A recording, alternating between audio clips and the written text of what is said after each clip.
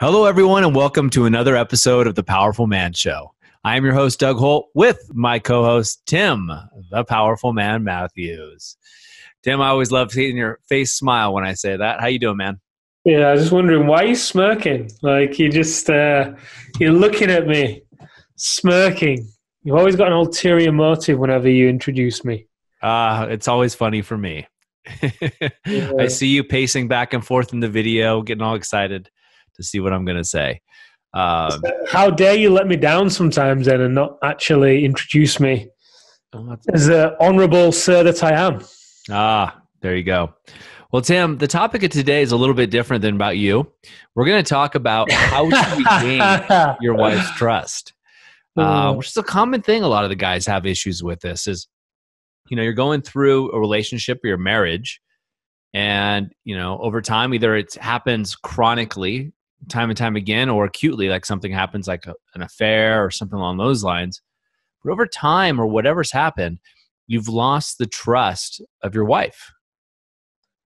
Does this happen to a lot of the men that you're talking to? All of them, quite frankly. Yeah, it is. It's a common problem, and sometimes the guys can be quite confused, thinking, I've not cheated.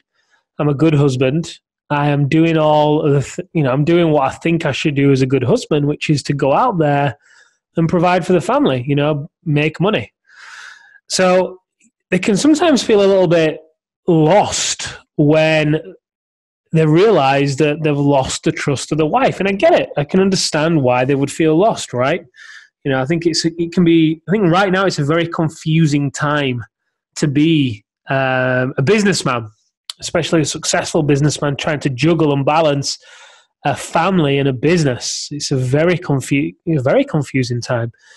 But, to these guys who feel like they've not done anything wrong, what I often say to them is, I often ask them rather, don't tell them anything, but what I often ask them is, how often have you told your wife you're going to do something? Let's say, you're going to be there for the Christmas play, the kids' Christmas play.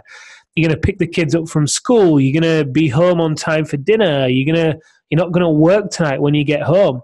How often have you told your wife that, you're going to do any of those things, and then for whatever reason, it doesn't happen? And these guys, there's a long pause at that point as they probably debate whether to be truthful.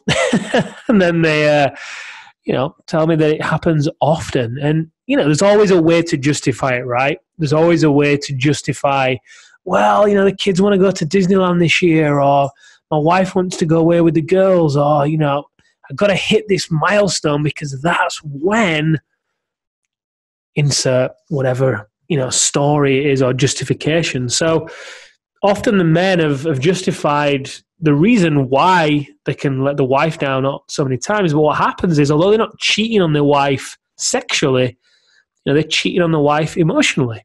And it erodes over time. The erosion over time is what really can kill a marriage. And you always hear this, at my age, I'm in my 40s. You see this a lot where you see marriages completely erode and the guy's going, well, I just didn't see it happening. I didn't see it happening, or I didn't see it coming, where she filed for divorce. And I can't remember the stat, Tim, but I think someone said it's over 70% of divorce filings are women, or the actual wives that are doing the filing. And what this happens is these micro lies, these little things where you're dishonoring your commitments. You're basically not honoring your word at that point.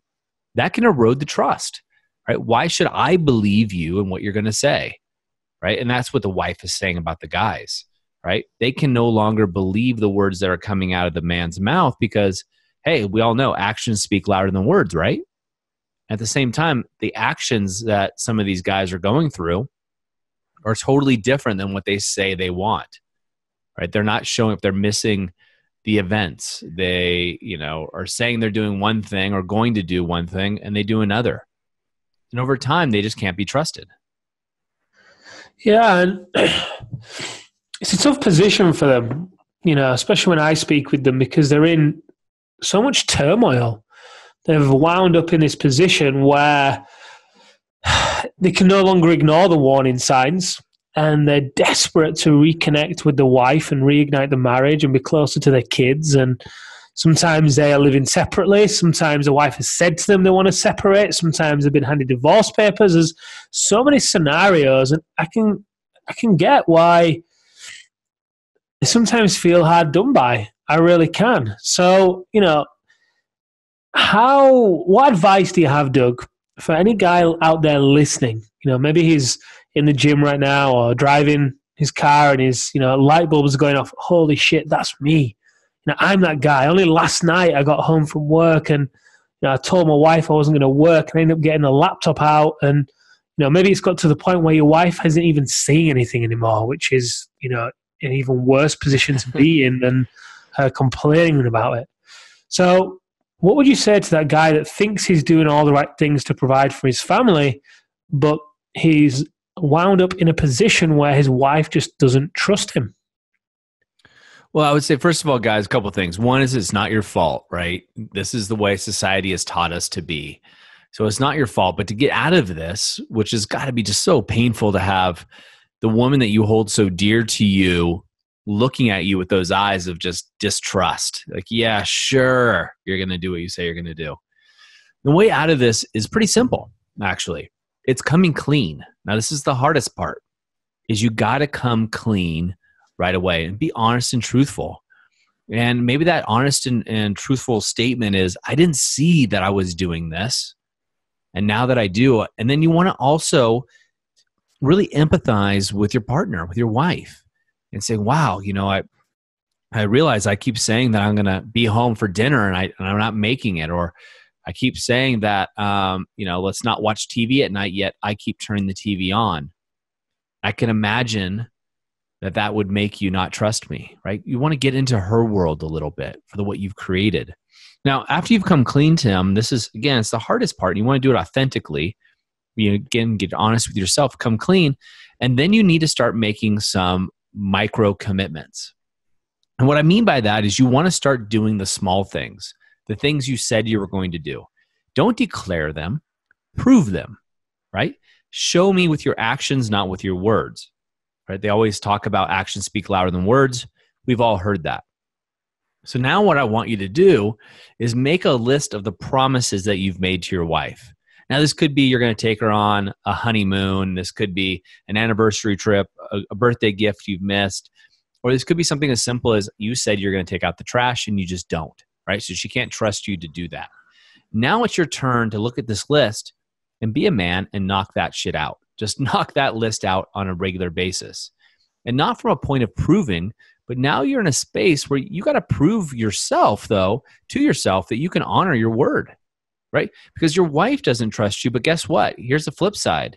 You don't trust yourself because you know you're not going to honor your word as well.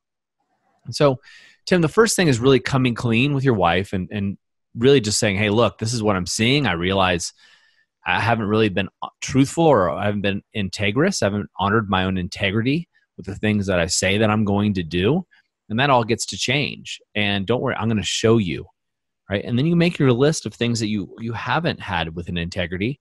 And now you set about actually making that change, making that transition from somebody who says something versus somebody who actually walks the talk, right? Big difference there.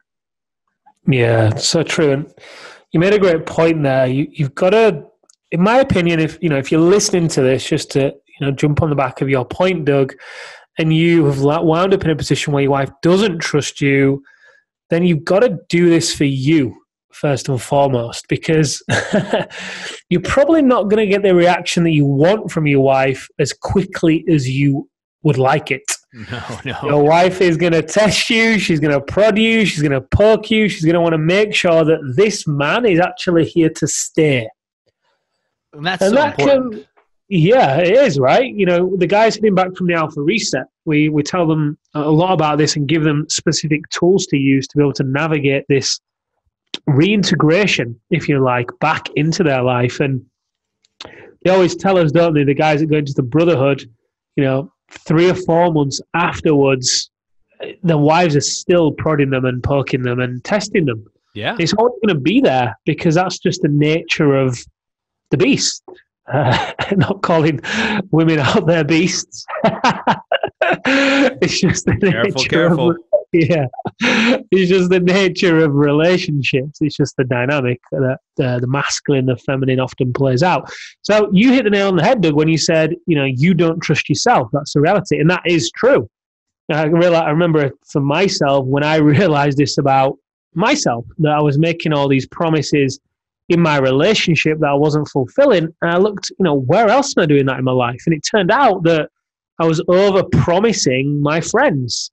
And then I'd always be late for things, or I'd have to cancel things. And it turned out I was over-promising clients, which then meant I had too much on my plate and I just couldn't deliver on it. And, inevitably, that pulled me further away from my family. But the overall theme was this over-promising, and I didn't trust, which created a cycle of distrust in myself because, I set the standard so high. It came from a good place. I wanted to help people. I wasn't being a dick or anything like that. But regardless of what I knew, the reality of the situation and how it came across to my loved ones was the fact that I simply wasn't following through on what I said I was going to do. So yeah, developing that trust in yourself is such a key point. Yeah, and I think you said something that's extremely important for any of the guys that are on this journey is your wife is going to test you again and again. So if you've been like this for, let's say, 5 years, plan on 5 years of building that trust back up. Now, hopefully it won't take that long, but look, you have a history that she knows very well of not honoring your word. And that's a really important thing to recall. Don't expect that if you've been a jerk for 5 years that all of a sudden in 2 weeks you're going to repair everything and say, hey, I've changed. That doesn't work that way, guys, right? Plan on the long game. This is a change within you. This is why we talk about reset, right? The alpha reset is designed for you have to have a reset of who you are, right? Rediscover, reset, realign, and then you move forward, right? It's the same idea here. Right now, your wife has a view of you, and it's time for you to reset that view. Do you know what just came to mind? Such a funny memory. So one of the guys who is in the Brotherhood, he was telling me how his wife was testing him one day. And they got into a conflict, and he remained very calm, communicated, in a very calm manner, didn't rise, didn't get triggered, stayed connected to her. And she turned around and said to him, don't you try that powerful man bullshit on me. Because he was just using all of his tools and all of the systems and skill sets he'd learned. And he just wasn't rising. He was standing firm in his ground, in his power. And she said, she went right into the wound. Was like, do not try that powerful man shit on me. Oh, it was so funny. A few of the guys have said that as well. A few of the guys have told stories like that when the wives have been really testing them. Because again, guys have had years of over-promising and under-delivering for their wife and sometimes their kids as well. And as guys, we sometimes have a tendency to forget that. Yeah, I mean, look, the guys, you're doing the best you can with the skills you have right now. And if you're in this situation, first of all, it feels like crap, right? When the woman, that you love stops looking at you like the knight in shining armor that she used to look at you, like when you first got married, you no longer become the king. You become like the court jester at your house. And you say things, you make declarations, and she just brushes them off. And that feels like crap. It's time to reset and really regain that trust. And it starts with the trust in yourself, but you still need to declare this to your wife that, hey, look, I recognize that this is happening, right? The first thing is admitting it, right? We've all heard this idea, admit that you have a problem. Well, it's not a problem, but admit that there is something that's going on and that you realize it. Once you do that, you can now lay the foundation for a new path, a new road for you and your wife to walk on. And man, it starts with you leading that path. You making the change and you doing a reset and actually really getting on the ball. Tomorrow's not guaranteed. Today is the day to make that change, guys. Today is the day to honor your word. Where are you not honoring your word, as we say in The Powerful Man? Where are you not stepping to the line with your wife? Is it the dishes? Is it that you promise to put your cell phone down and not look at your phone at night? Are you promising you're going to get back in shape? You're going to go to the gym? Are you promising you're going to take her on a trip? Or maybe you're just promising you're going to help out more with the kids. Whatever it is, guys, get some optics, get some clarity. This is your integrity. It's the only thing you have at the end of the day is your integrity. And this is your time to get it all cleaned up, time to reset. Maybe get into a habit of under-promising and over-delivering. Promise fewer things, but just go above and beyond. That's going to be a great habit to be in. Sure. You just do what you say you're going to do.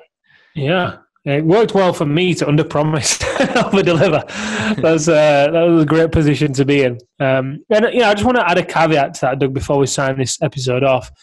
I don't know whether these concepts of leading yourself and trusting yourself, I know years ago for me, when I used to hear things like this, it sounded like such big ideas. Well, how do I trust myself? What does that mean? Do I even trust myself? There were so many different avenues that it opened up for me when I started to become aware of this way of operating.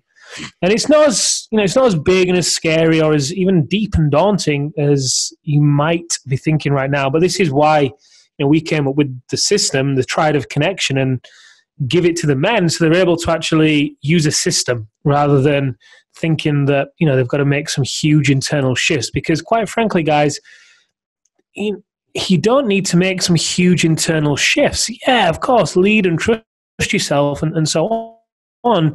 But what we found in the men we work with, and if you're anything like them, then all of that is already inside of you anyway. It's just waiting to be activated, kind of like a dormant volcano, right? There's so much power and furiosity in that volcano just ready to erupt. It's the same with you.